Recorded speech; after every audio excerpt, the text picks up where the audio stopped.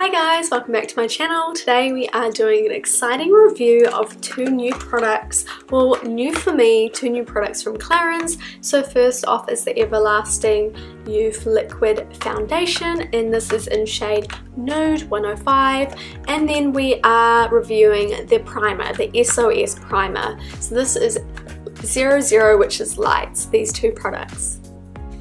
So let's first unbox them and have a look at the packaging. So the foundation is in a glass container. It is quite heavy, which is great, and it has Clarins written on the outside of the foundation bottle. It also has a metal cap, and when you open it up it is a pump. Moving on to the primer, it is in a plastic container or plastic squeezy tube, and then it has a pump on the end as well. Primer is meant to be color correcting and smooth on the skin, so we're going to give that a go first, followed by the foundation. So what I normally do with products like this is I do a few pumps on my hand, and then I lightly massage the primer into my skin, just tucking my hair behind my ears and just gently rubbing that primer in to reduce any pores on my face. So it smells nice and clean, which is great, and I'm just grabbing a tiny bit more for my forehead.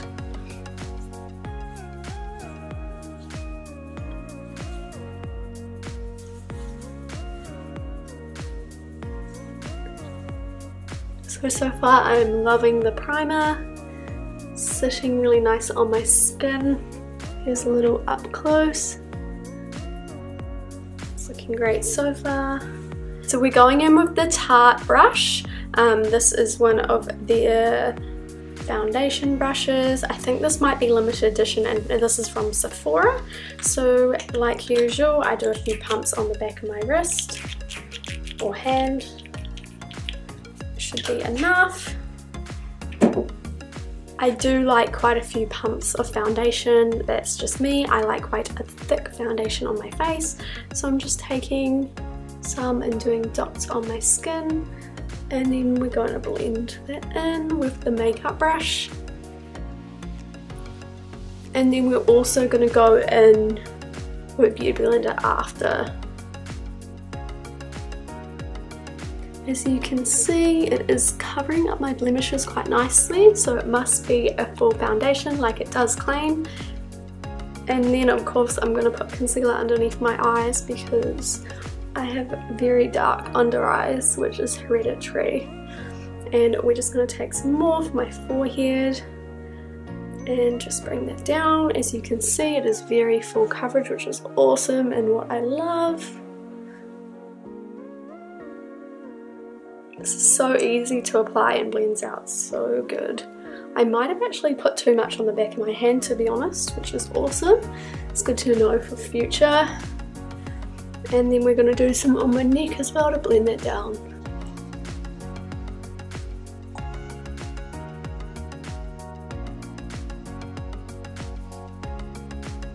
So I'm now going in with a Real Techniques Beauty Blender, which is lightly damp. And I'm just going to pick up the rest of the product that's on the back of my hand, and we're going to blend that out with Beauty Blender. I just prefer the look of a Beauty Blender for some reason, but I also love brushes too. And we're just going to bounce that around my skin and just make sure we've blended that out properly on my neck. So I'm so surprised with this foundation. It is really full coverage. I'm so shocked. I did not expect it to be this amazing on my skin. I love full coverage foundations, especially for the weekend. And that's the foundation now complete. As you can see up close, it is very full covering. It covered my pimples pretty well, which is pretty surprising. Normally I need concealer, and even the under eyes it covered pretty good. Always go in with concealer though on top. So yeah, I'm pretty happy with this foundation. What do you guys think? I think it looks really nice on my skin, and I would actually highly recommend this as well. So just to show you guys again, these are the products that I used. The foundation Everlasting Youth, and it's also SPF 15, and then we use the SOS Primer.